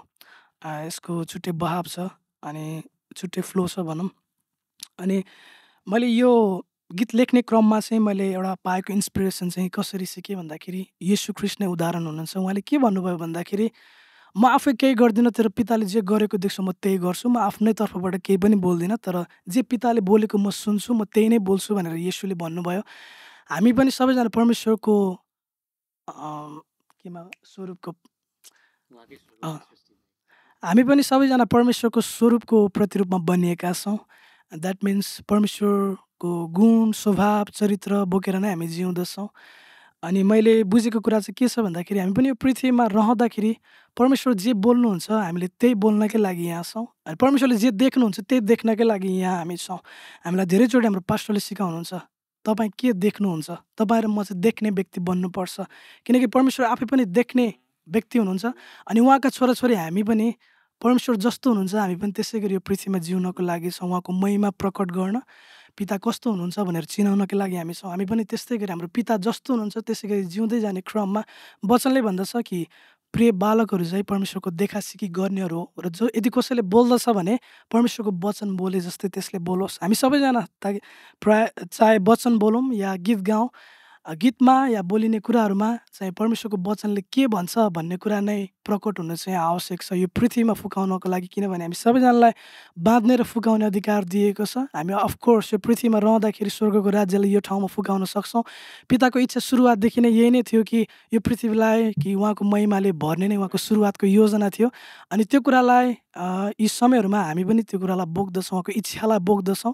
उहाँको इच्छा भनेको त्यही नै हो कि हामी सबैजना उहाँका सन्तानहरूद्वारा चाहिँ उहाँले आफ्नो महिमा चाहिँ यो पृथ्वी, यो संसारभर नै फैलाउन चाहनुहुन्छ।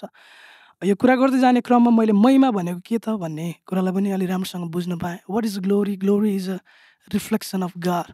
महिमा भनेको परमेश्वरको त्यो प्रतिबिम्ब हो जो चाहिँ हाम्रो जीवनबाट चम्किनु आवश्यक पर्दछ। हामी सबैजना घुम्टो हटाइएको मुहारले ख्रीष्टको प्रतिबिम्ब हामी चम्काउँदछौँ भनेर वचनले पनि भन्दछ। मैले भन्न खोजेको मूल तात्पर्य के छ भन्दाखेरि, जे परमेश्वर देख्नुहुन्छ त्यही नै हामीले देख्नु आवश्यक छ र जे परमेश्वर भन्नुहुन्छ, जे बोल्नुहुन्छ त्यही नै हामीले बोल्नु आवश्यक छ। र यही कुरालाई मैले बुझेर चाहिँ परमेश्वरको इच्छा के हो त, परमेश्वरको वचन उहाँको इच्छा हो। अनि परमेश्वरको वचनलाई फुकाउने र परमेश्वरको वचनलाई बोल्ने भन्ने कुरालाई जब मैले बुझेँ, हामीसँग फुकाउने अधिकार छ। जे हामी यो पृथ्वीमा फुकाउँछौँ त्यो स्वर्गमा फुकाइँदछ।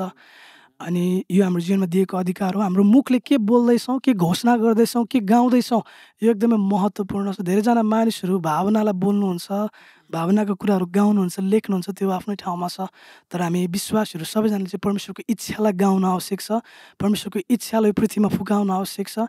यो विगतदेखि नै एकदमै व्यावहारिक रूपमा पुरा हुँदै आएको कुरा हो कि येशू ख्रीष्ट आउनको लागि पनि परमेश्वरले अघिबाट नै सोच्नु भएको थियो, देख्नु भएको थियो र उहाँले बोल्नुभयो।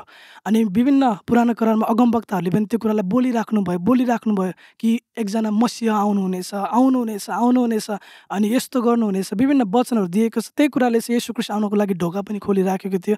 अनि जब मैले यो कुरालाई राम्रोसँग बुझेँ, अबको दिनहरूमा चाहिँ यस्तो गीतहरू लेखिनु पर्दछ जसले चाहिँ साँच्चै नै परमेश्वरको उपस्थिति, उहाँको महिमा र उहाँको कामलाई हाम्रो जीवनबाट हामी जे फुकाउँछौँ त्यो स्वर्गमा फुकाइन्छ भन्ने हिसाबले उहाँ अफकोर्स चाहनुहुन्छ। यही नै उहाँको इच्छा हो कि हामी सबैजनाको जीवनबाट उहाँको त्यो ज्योति चम्किएको होस्, त्यो महिमा चाहिँ यो पृथ्वीमा चम्किएको होस्। अनि त्यही कुरालाई जब हामी गाउँछौँ, फुकाउँछौँ, प्रभु तपाईँले चम्काउनुहोस्, तपाईँले आफ्नो महिमा प्रकट गर्नुहोस् भनेर जब हामी परमेश्वरकै वचनलाई फुकाइराखेका हुन्छौँ फुकाइराखेका हुन्छौँ भने परमेश्वरको वचन शक्तिशाली छ, त्यो कहिले पनि व्यर्थ फर्किँदैन। यशायाको पुस्तकले भन्दछ परमेश्वरले इच्छा गर्नुभएको काम त्यसले पुरा गरेर मात्र त्यो आउँदछ। अनि जब हामीले यो गीतलाई लेख्यौँ, हामी सबैजना मिलेर लेख्यौँ, ग्रुपमा लेख्यौँ। मैले थोरै शब्द लेखेको थिएँ, कतिवटा शब्दहरू चाहिँ परिमार्जन गर्नु पऱ्यो। हामीले पास्टरसँग सल्लाह गऱ्यो, यो गीत ठिक छ कि छैन बाइबल अनुसार। लिडरहरूसँग हाम्रो कुरा भयो। अनि सन्देश, अनि त्यसपछि हाम्रो जतिजना पनि टिम हुनुहुन्छ, यसमा यस्तो राख्नुपर्छ, यसलाई यसरी जोड्नुपर्छ, विभिन्न कुराहरूमा करेक्सन भयो, त्यसलाई फेरि लेख्ने कामहरू भयो। सुरुवातमा मैले लेखिसकेको थिएँ, म्युजिकहरू पनि बनाइसकेको थिएँ, मलाई ठिक लागेको थियो। तर जब ग्रुपमा त्यसरी कुरा भयो, वचनले भन्दछ जब तिमीहरू एकतामा आउँदछ अभिषेक बग्दछ। अनि यो गीत त्यसरी नै हामी जति पनि गीतहरू बनाउँछौँ ग्रुपमा रहेर नै बनाउँदछौँ, ताकि त्यो गीतले अभिषेक बोकेको होस् र त्यो गीतले मानिसहरूको जुवा भाँचेको होस्।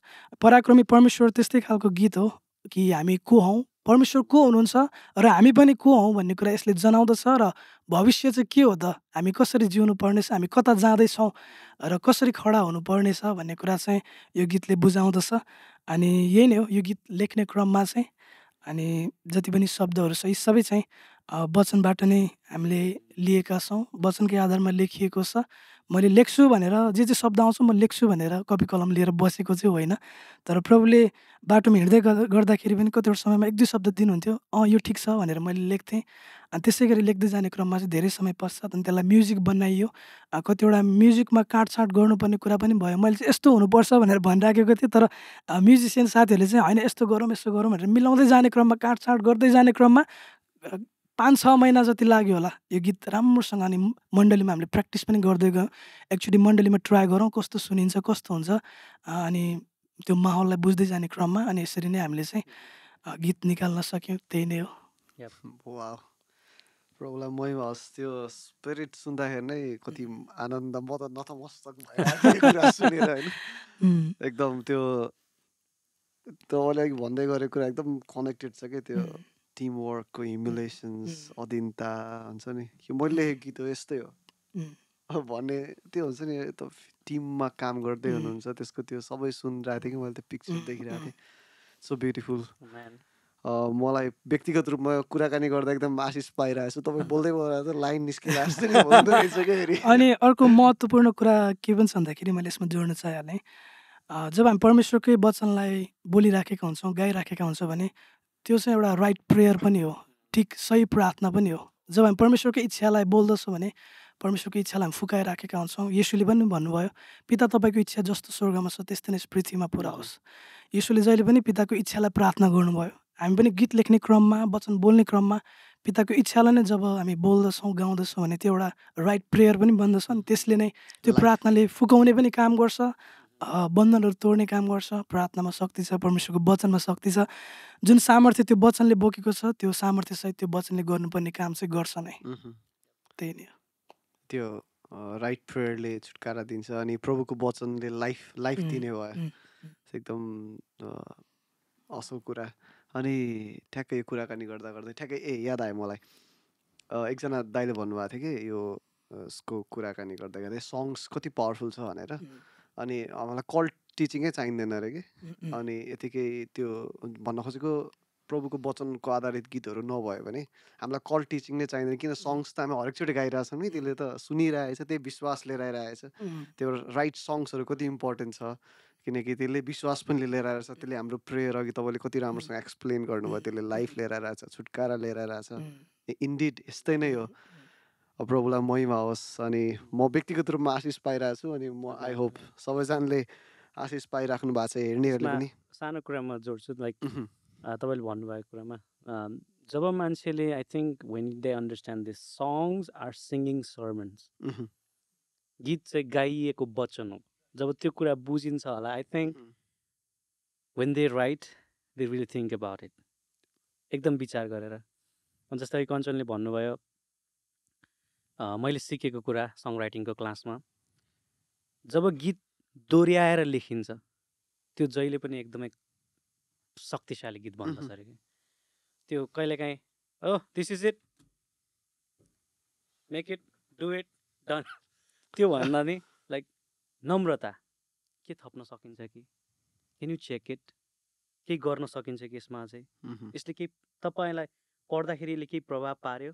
यसको सङ्गीतले केही तपाईँलाई हुन्छ नि प्रभाव पार्यो भन्ने कुराहरू आई थिङ्क त्यो नम्रता सधैँ हुनुपर्छ जस्तो लाग्छ कि धेरैचोटि हामी क्रिएटिभ मान्छेहरू चाहिँ घमण्डी भइदिन्छौँ अनि त्यस पछाडि त्यो गीत शक्तिशाली हुनसक्थ्यो तर हुँदैन क्या अब त्यो किन भन्दाखेरि यो एटिट्युड म्याटर्स तपाईँको अथोरिटी लिएर आउने अधिकार गर्ने हम्बलनेस एकदमै इम्पोर्टेन्ट छ त्यो ह्युमिलिटी एकदमै इम्पोर्टेन्ट छ अनि त्यही कारणले गर्दा इट्स अलवेज अ प्रोसेस प्रक्रियाबाट भएर जान एकदमै सिक्नु पर्दो रहेछ भन्ने कुरा पनि मैले धेरै विचार गरेँ र सिक्नुपर्छ अनि हाम्रो लाइक उसले पहिला अघि भने उसले म्युजिक बनाएको थियो अनि त्यस पछाडि हामीले गऱ्यौँ अनि उसको कर्डहरू अलिकति एकदमै के भन्नु हाई लेभलको थियो कर्डहरू इन्टरनेसनल लेभलको थियो त्यो सजिलै मान्छेहरूले त्यो कर्ड बजाउन अलिक टफ पर्ने खालको जस्तो कर्डहरू थियो so what we do is like अन्जनसँग कुरा भयो अनि हामी कुरा गऱ्यौँ लाइक यसलाई अलिकति इजी कसरी बनाउन सकिन्छ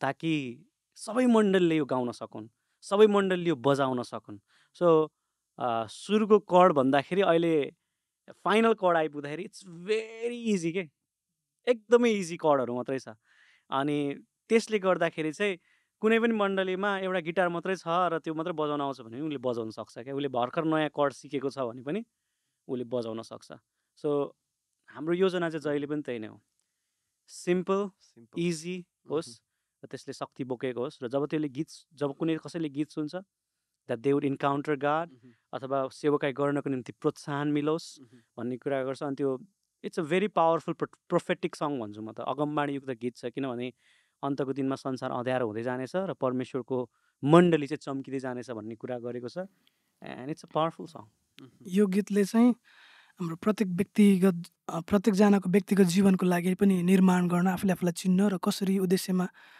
परमेश्वरले राख्नुभएको इच्छाअनुसार जिउने भन्ने कुरालाई नि बुझाउँदछ भने साथसाथै यो मण्डलीको लागि पनि हो हामी मण्डली कहाँ जाँदैछौँ प्रभुको इच्छा मण्डलीको लागि के हो र कसरी जिउनुपर्छ भन्ने कुरालाई चाहिँ यसले जोड दिएको छ र यो गीतले चाहिँ हामी प्रत्येकजनाको व्यक्तिगत जीवनलाई पनि मण्डलीलाई पनि निर्माण गर्न उत्साह दिन निर्देशन दिनकै लागि नै हो अनि त्यही हिसाबले नै यो गीत लेखिएको छ थ्याङ्क यू सो मच तपाईँको अनुभव अनि आइडियाज अनि त्यो स्टोरी सेयर गरिदिनु भएको लागि अनि हामी एकदम ब्लेस छौँ त्यो सुनेर अनि कुराको कहानी गर्दै गर्दा एक दुईवटा कुराहरू सोध्छु अनि त्यसपछि यु क्यान कन्क्लुड बिस्तारै अनि यो हिजो हामीले यो स्टुडियो बाहिर हामी त्यो कुराकानी गर्दै गर्दाखेरि तपाईँले एउटा कुरा भन्नुभएको थियो त्यो मलाई एकदम राम्रो लाग्थ्यो त्यो मेरो बुवाले बनाइदिएको छत चाहिँ मेरो आँगन हो भन्दै हुनुहुन्थ्यो अनि अहिले नेपालमा जुन क्रिस्चियनिटी अब हामी यङ क्रिस्चियनिटी नै हो नेपालमा त भर्खर 100 वर्ष पुग्दैछ अनि वान वेमा चाहिँ नयाँ आयाम लिने बेला पनि भइरहेछ अनि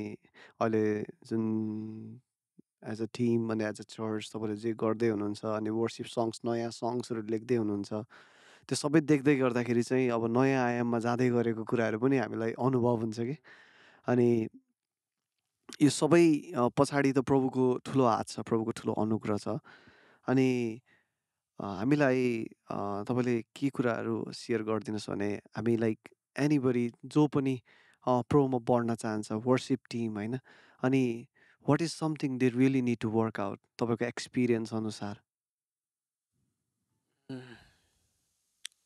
so that they can go to नयाँ आयाम मैले आज बिहान क्लासमा पनि कुरा गरेको थिएँ लाइक सबैजनासँग बोलावट छ देयर इज नो वान त्यहाँ कोही पनि छैन होला जससँग बोलावट छैन किन परमेश्वरको वचन के भन्छ मैले हरेकको जीवनमा आशा भविष्य उद्देश्य राखेको छु हरेकजनाको जीवनमा छ त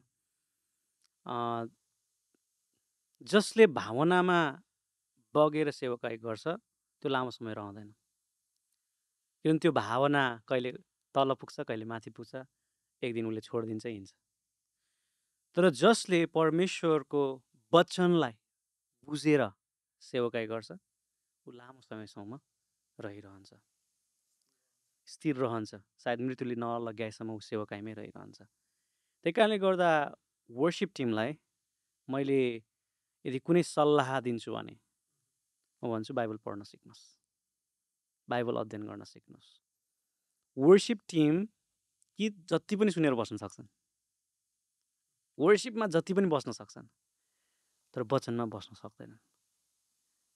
बाइबल घरमा त्यो बाइबल पल्टाउनै सक्दैनन् उनीहरू, तर आराधनाको कुरा त टन्नै सिकिरहेका हुन्छन्, गीत सङ्गीतहरू चाहिँ। सो यदि वर्शिप टिमसम्म भएको जति पनि आराधनाका अगुवाहरू हुनुहुन्छ अथवा बाहिर अरू विश्वासीहरू पनि हुनुहुन्छ, तपाईँसँग भएको दान वरदानलाई यदि तपाईँ लामो समयसम्म चलाइरहन चाहनुहुन्छ र प्रभुको सेवा गरि नै रहन चाहनुहुन्छ भने वचन बुझ्न थाल्नुहोस्। वचन बुझ्नु एकदमै महत्त्वपूर्ण छ। यसलाई ड्युटीको रूपमा नपढौँ हामी, तर यसलाई हामीले एउटा यस्तो के भनौँ, त्यो जिम जानेहरूले के खान्छ नि, त्यो प्रोटिन होइन, त्यस्तै गरी यसलाई पनि तपाईँको जीवनमा नभई नहुने कुराको रूपमा लिनुहोस् के। यो लाइक यो प्रोटिन न्युट्रिसन सबै हो तपाईँको विश्वासी जीवनको लागि। अनि जब तपाईँले वचन बुझ्न थाल्नुहुन्छ, जब तपाईँले अफकोर्स वचन पढ्न मन लाग्दैन, यो शरीरलाई त परमेश्वरका कुराहरू त कति मनै पर्दैनन् नि। शरीरले त सुत भन्छ, खाएर त्यतिकै बस भन्छ, आरामले हिँड्दै भन्छ, मोज मजा गर भन्छ, तर त्यसलाई सुनेर त काम छैन नि त। परमेश्वरको आत्मालाई सुन्नु एकदमै महत्त्वपूर्ण छ नि त, होइन? त्यही कारणले गर्दा जब तपाईँ वचन खानुहुन्छ, पास्टर रोबर्ट कार्थकले जहिले भन्नुहुन्छ नि, वचन खानुपर्छ अनि तपाईँ आत्मिक रूपमा मोटाउनुहुन्छ भन्नुहुन्छ नि। त्यस्तै गरी तपाईँले वचन खान थाल्नुभयो भने अनुशासित रूपमा, किनभने कहिलेकाहीँ वचन पढ्न मन लाग्दैन। अब तपाईँहरू म सेवकाई गरेको मान्छे, लेट्स बी रियल, कहिलेकाहीँ हामी एकदमै टायर्ड हुन्छौँ, होइन? अनि बिहान त उ गरेको हो, अब के पढ्नु, त्यो एउटा ह्याबिट बन्दै जान थाल्छ। कहिलेकाहीँ सेवकाई गर्ने मान्छेहरूलाई त्यही कुरा एउटा पासो बन्न पनि सक्छ कि, लाइक वचन प्रचार त गरेर आएको, कन्फरेन्स त सिद्ध्याएर आएको, भर्खर वर्शिप कन्फरेन्स त गरेर आएको अथवा क्रुसेड त गरेर आएको, किन पढ्ने, भोलि पढ्छु, हुन्छ नि। जब हामी त्यो पासोमा फस्न थाल्छौँ, हामी वचन पढ्न बन्द गर्न थाल्छौँ। जब हामी वचन पढ्न बन्द गर्न थाल्छौँ, हामीलाई यहाँको प्रकाश आई थिङ्क हामी बिस्तारै अजान हुन थाल्दछौँ। जब कुनै पनि विश्वासी परमेश्वरको वचनको प्रकाशबाट अजान रहन्छ नि, त्यो विश्वासी सबैभन्दा कमजोर विश्वासी हो।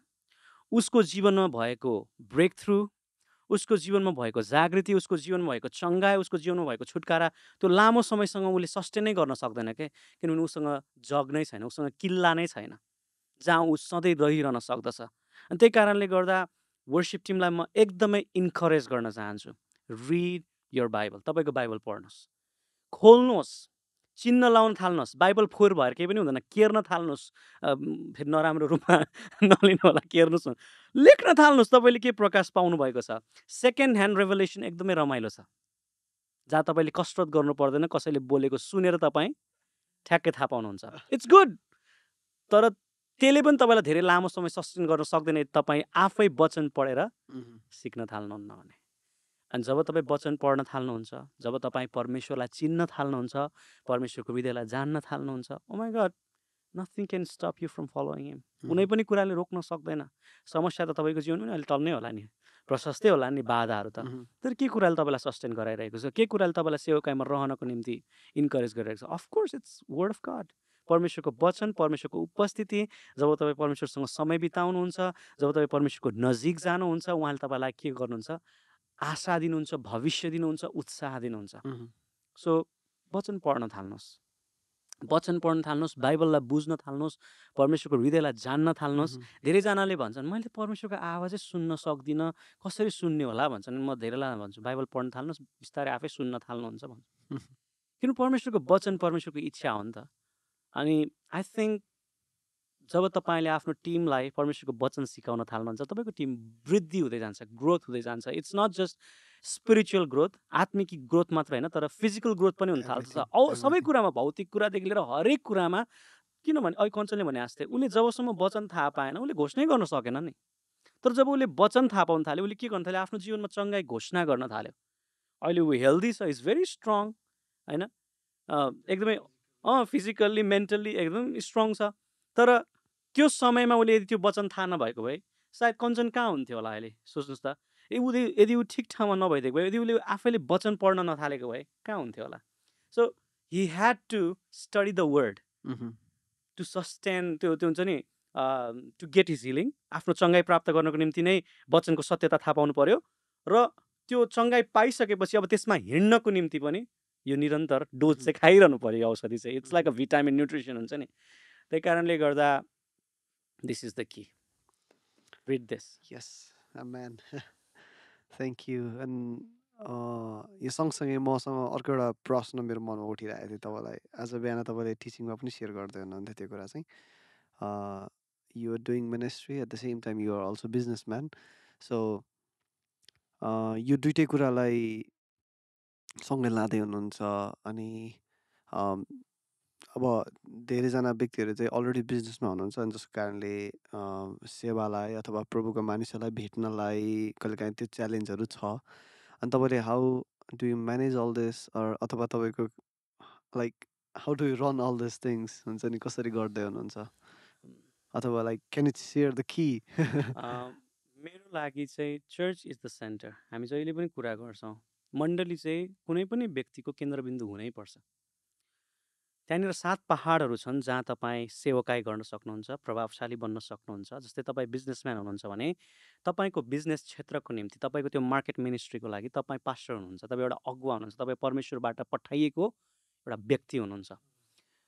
सायद म एउटा मण्डलीको पास्टर यदि हुने थियो भने मैले सायद त्यो बिजनेसम्यानलाई छुन नसकुँला, तर तपाईँसँग त्यो बिजनेसम्यानलाई छुने डाइरेक्ट अथोरिटी छ, डाइरेक्ट त्यो कन्ट्याक्ट छ, त्यो कम्युनिकेसन तपाईँसँग छ भने पछाडि मैले त्यो बिजनेसम्यानलाई छुन गाह्रो परे पनि तपाईँले चाहिँ छुन सक्नुहुन्छ, किनभने तपाईँ चाहिँ मण्डलीमा तपाईँले परमेश्वरलाई चिन्नुहुन्छ र तपाईँ मण्डली जाने एउटा असल विश्वासी हुनुहुन्छ, बुझ्दै हुनुहुन्छ। अनि तपाईँ त्यो व्यक्तिको निम्ति उसलाई प्रभुमा डोर्याउने एउटा सेवक बन्नुहुन्छ क्या।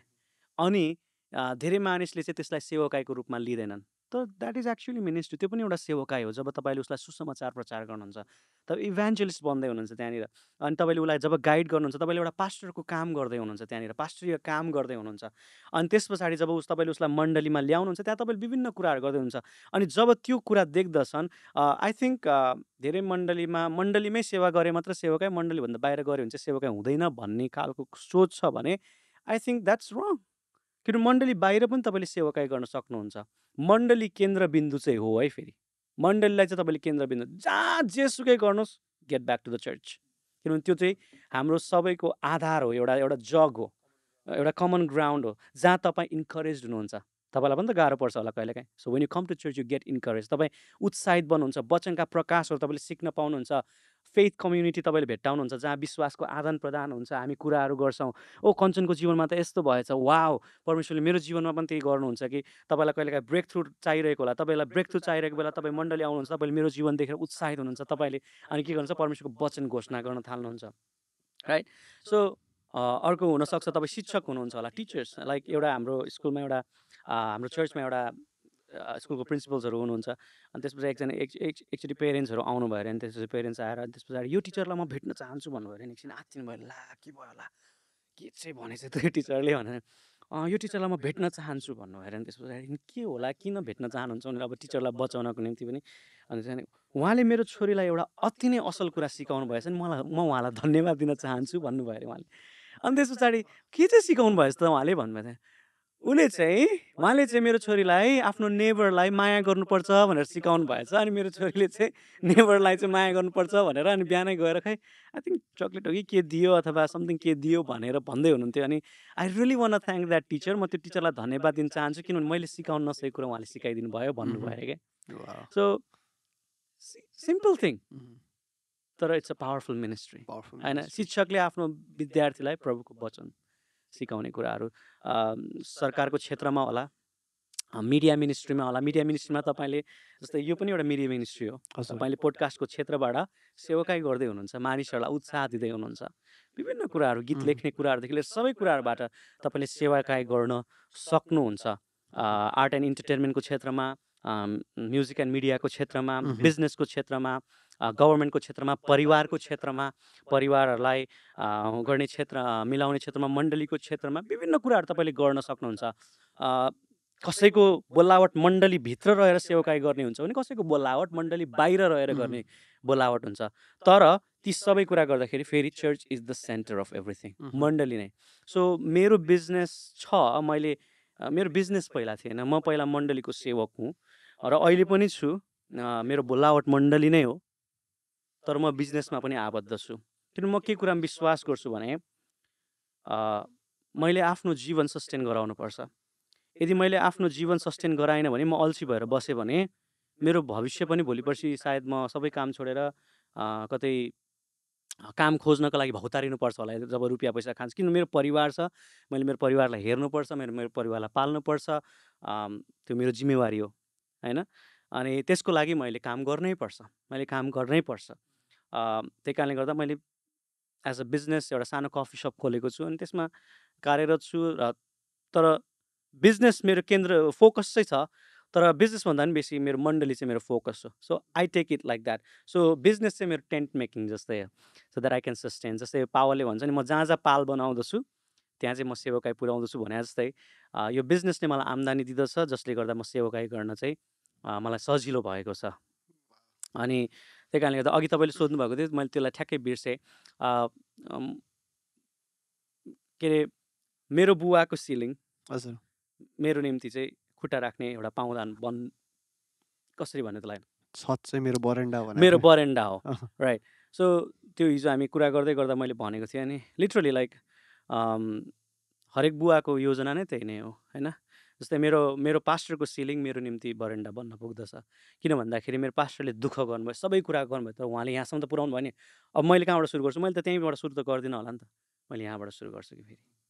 सो इट्स कल इनहेरिटेन्स के, त्यो उत्तराधिकारी, होइन? परमेश्वरले एउटा असल बुवाले आफ्नो छोराछोरीको निम्ति के छोडिरहेको छ? उत्तराधिकारी छोडिरहेको छ। कुनै पनि बिजनेसमा अथवा कुनै पनि कुरामा एउटा बुवा एकदमै धनी छ, उसको खतरा बिजनेस छ भने उसले आफ्नो छोरालाई ल्याएर यो बिजनेस तेरो होइन, यो मेरो हो, त फेरि गएर जिरो लेभलबाट सुरु गर त भन्दैन नि। अफकोर्स उसले त्यो आफ्नो छोराको निम्ति त्यो सबै कुरा हस्तान्तरण गरेर नै ऊ जान्छ। अनि त्यसै गरी सेवकाईमा पनि धेरै पास्टर हुनुहुन्छ जसले एकदमै कसरत गर्नुभएको छ। अनि हामी एउटा कुरा जहिले पनि भन्ने गर्छौँ नि, हामीभन्दा अघि जानुहुनेलाई हामी आदर गर्दछौँ, हामीसँग हुनेहरूसँग हामी रमाउँदछौँ, र पछि आउँदै गर्नुभएकाहरूलाई हामी उत्साह दिँदछौँ, है?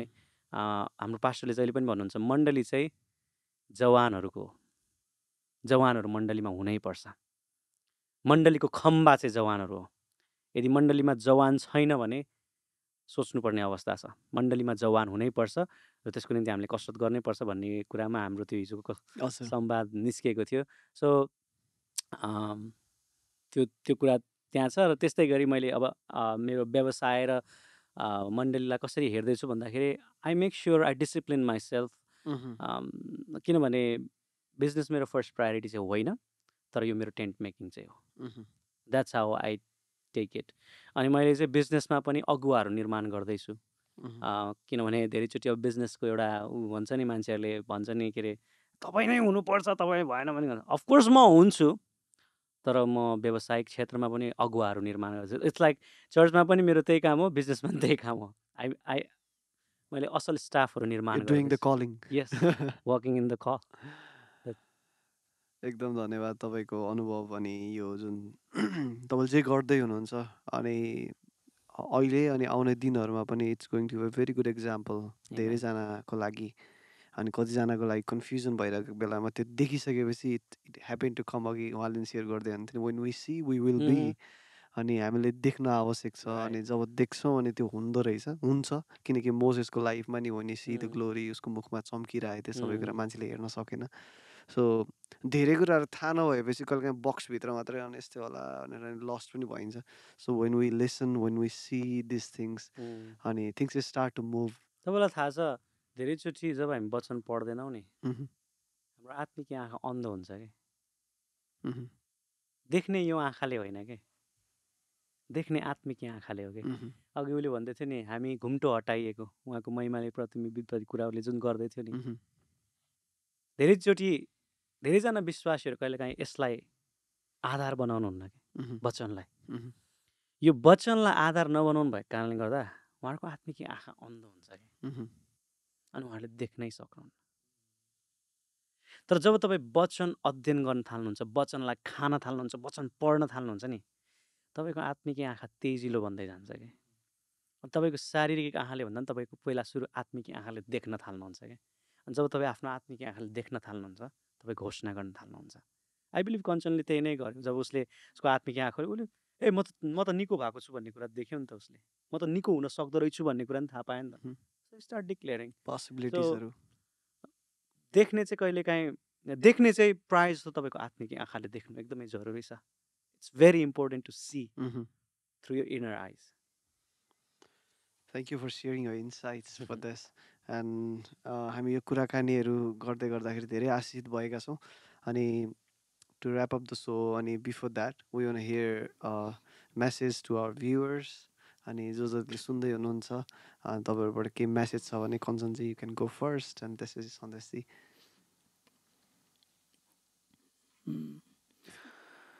मैले चाहिँ सबैजना व्यक्तिहरूलाई के उत्साह दिन चाहन्छु भन्दाखेरि परमेश्वरले सबैजनाको जीवनमा योजना बनाइसक्नु भएको छ अघिबाट नै। उहाँले हरेक व्यक्तिको जीवनमा उद्देश्य पनि राखिदिनु भएको छ र बोलावट पनि राखिदिनु भएको छ। त्यसको लागि चाहिँ तपाईँ र म चाहिँ मण्डलीमा कनेक्ट हुनै पर्दछ। किनभने ख्रीष्ट येशूले भन्नुभएको छ, तिमीहरू ममा रह, तिमीहरू ममा रहन्छौ र मेरा कुराहरू तिमीहरूमा रहन्छ भने तिमीहरूले सबै कुरा गर्न सक्नेछौ। तब मात्र त्यो जीवन बग्न सक्दछ।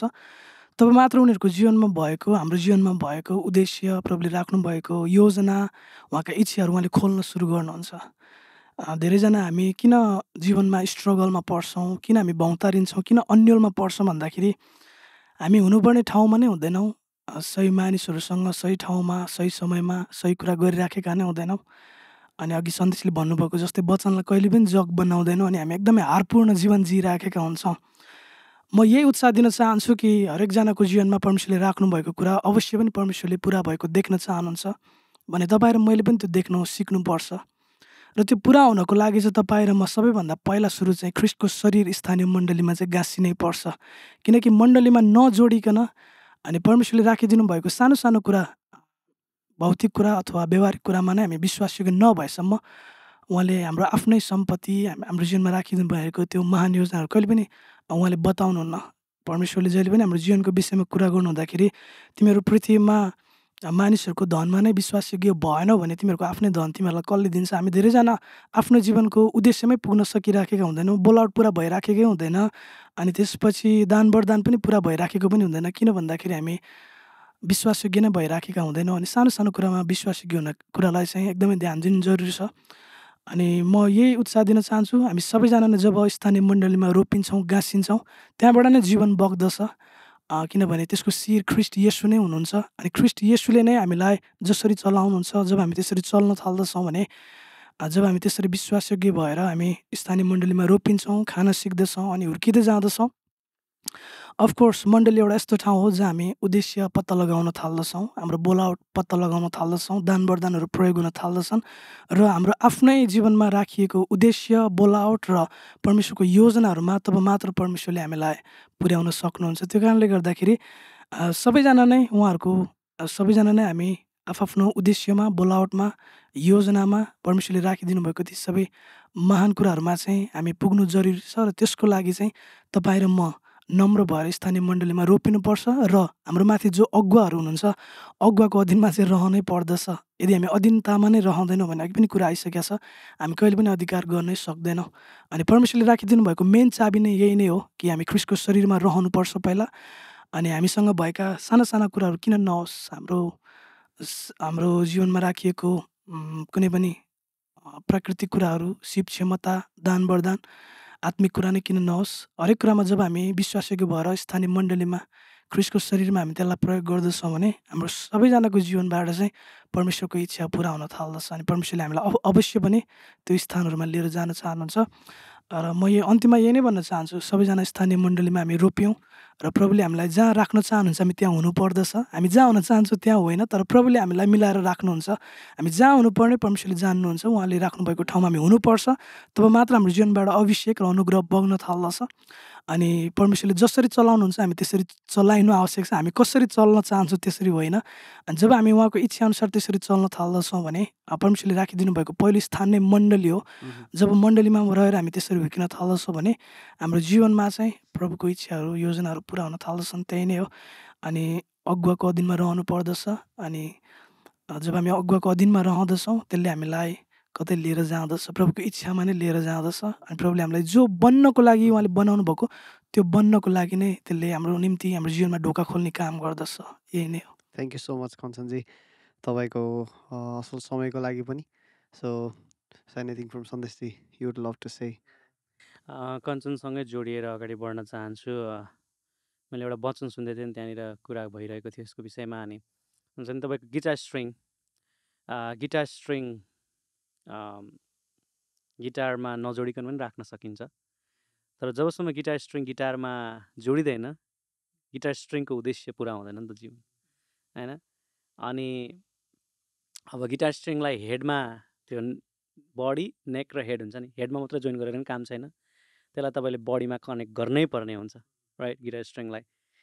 अनि त्यस पछाडि त्यो गिटार स्ट्रिङको जुन उद्देश्य हो, त्यो उद्देश्य पुरा गर्नको निम्ति त्यो गिटार स्ट्रिङलाई धक्का दिनै पर्ने हुन्छ कि टेन्सन दिनै पर्ने हुन्छ। त्यसलाई के भनिन्छ नेपालीमा, अलिकति प्रभाव पार्नै पर्ने हुन्छ क्या त्यसलाई। लाइक त्यतिकै जोडिसकेपछि मात्रै पनि त्यो आफै बज्दैन क्या। त्यसलाई ट्युन गरिसकेपछि नि त्यसलाई ट्युन त सुरुमा गर्नै पर्ने भयो होइन? ट्युन गरिसकेपछि बज्नको निम्ति त्यसलाई पुस गर्नै पर्ने हुन्छ, धक्का दिनै पर्ने हुन्छ, अथवा टेन्सन दिनै पर्ने हुन्छ। अनि त्यस पछाडि अब यी स्ट्रिङ मात्रै बजाएर त काम छैन, त्यहाँनिर विभिन्न प्रकारका स्ट्रिङ्सहरू छन्, होइन? ती विभिन्न प्रकारका स्ट्रिङ्स भनेको हाम्रो टिम। सो एउटा गिटारले पनि जब टिमवर्कमा काम हुन्छ, मिठो धुन निकाल्छ कि। सो आई थिङ्क तपाईँ मण्डलीमा कनेक्ट हुनैपर्छ। तपाईँ मण्डलीमा कनेक्ट हुनुहुन्न भने तपाईँबाटको गिफ्टिङ्स, तपाईँबाटको ट्यालेन्ट, तपाईँको जीवनमा परमेश्वरले राखिदिनु भएको कुनै पनि कुरा प्रभावशाली मात्रामा अगाडि बढ्नै सक्दैन कि। अनि धेरैचोटि मण्डलीमा नजोडिएको कारणले गर्दा तपाईँ फ्रस्ट्रेट हुनुहुन्छ। असहमति जहाँ पनि हुन्छ, त्यो असहमतिलाई वर्कआउट गर्ने हो, कुरा गर्ने हो। हामी क्याफेमा बसेर कफी खाने बानी अलिकति बेसी बसाल्नुपर्छ जस्तो लाग्छ मेरो, क्याफे भएर भनेको त होइन। तर हुन्छ नि, हामी कुरा गर्दैनौँ क्या, हामी मनमै राख्छौँ। अनि त्यस पछाडि अनि नचाहिने कुरा काटेर चाहिँ हिँड्छौँ। तर फेस टु फेस त्यो मान्छेसँग, समस्या भएको मान्छेसँग कुरा गर्न चाहिँ रुचाउँदैनौँ क्या। तर याद गर्नुहोस् त, यदि सँगै यसरी बसेर कुरा गर्ने भने कति समस्याको हल हुन्थ्यो होला, कति कुराहरूको हल हुन्थ्यो होला। त्यही भएर डिसएग्रिमेन्ट नै सबै कुराको अन्त चाहिँ होइन क्या। भनिन्छ नि, सँगै सुत्ने श्रीमतीसँग त 5-5 सेकेन्ड 10 सेकेन्डमा झगडा परिन्छ अरे भने, अफकोर्स तपाईँहरू त विभिन्न थट भएको मान्छेहरू एकसाथ आउँदा अफकोर्स डिसएग्रिमेन्ट त भइहाल्छ नि त्यहाँ। तर वी वर्क इट आउट, किनभने हामी जे गर्दैछौँ परमेश्वरको महिमाको निम्ति गर्दैछौँ, एउटै उद्देश्यको निम्ति गर्दैछौँ। हामी भिन्नै परमेश्वरलाई पछ्याइरहेका छैनौँ, हामी एउटै परमेश्वरलाई पछ्याइरहेका। So I think come to church, get connected in church, अनि आफ्नो गिफ्ट र वरदानहरूलाई मण्डलीबाट तपाईँ अगाडि बढाउनुहोस्। अर्को कुरा, नम्र हुनुहोस्। I just one say this to everyone, be humble and always read this. वचन पढ्नुहोस्, किनभने वचनको शक्ति बिना तपाईँ एकदमै विक क्रिस्चियन बन्नुहुन्छ। वचनको ज्ञान बिना तपाईँ एकदमै कमजोर विश्वासी बन्नुहुन्छ।